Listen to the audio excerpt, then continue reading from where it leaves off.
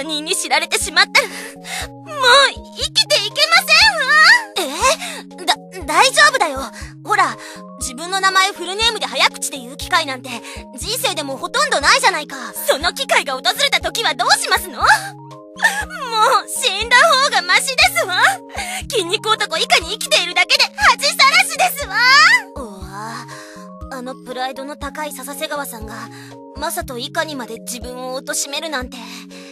ほら、でも諦めちゃダメだよ。言ってごらん、笹瀬川ささみって。瀬川ささみ。さしすせそると。もう自分でも何を言ってるかわかりませんわ。ダメだ、混乱している。大丈夫だよ、ささみさん。僕なら早口で3回連続でも言える。笹瀬川ささみ、笹瀬川ささみ、笹瀬川ささみ。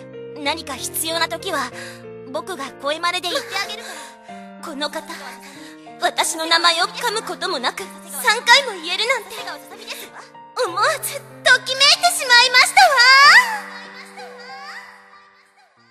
たわ。なわけないですわ。だよね。